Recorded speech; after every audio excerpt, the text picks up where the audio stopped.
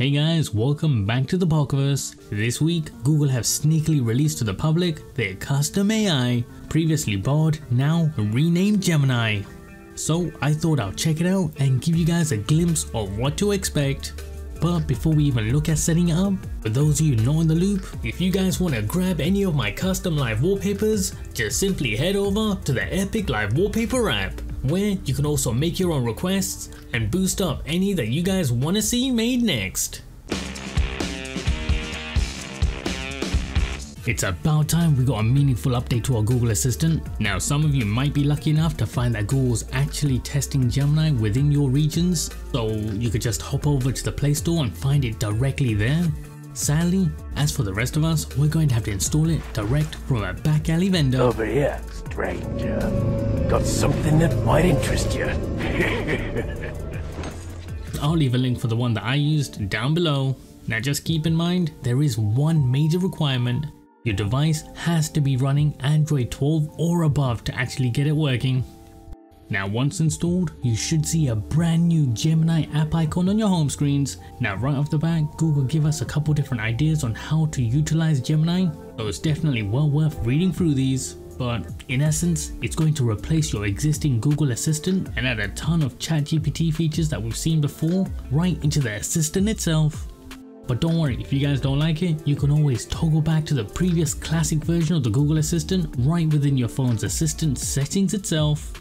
Now at the top, you got a few suggestions, the middle, the history of your requests, and right at the bottom, a couple different ways that you can actually interact with Gemini. You can type out requests, talk directly into it. How do you make the color green?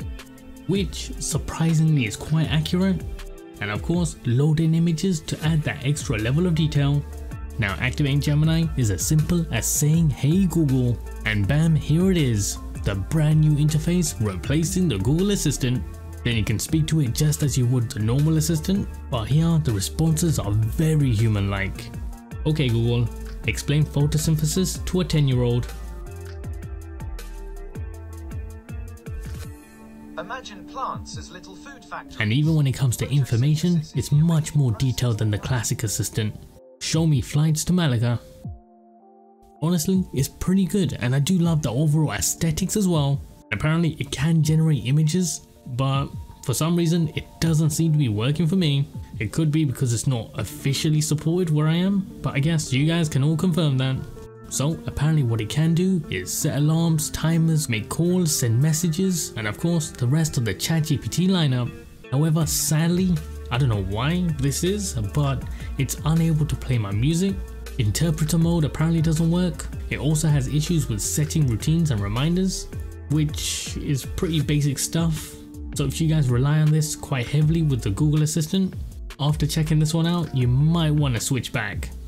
Now overall, in its current form, it's definitely a beta version. It does repeatedly refuse some basic requests, which can get quite annoying. And the speed of its responses, especially when compared to alternatives, is dramatically slow. However, it does grab from live sources, so just keep that in mind as you're playing around with it.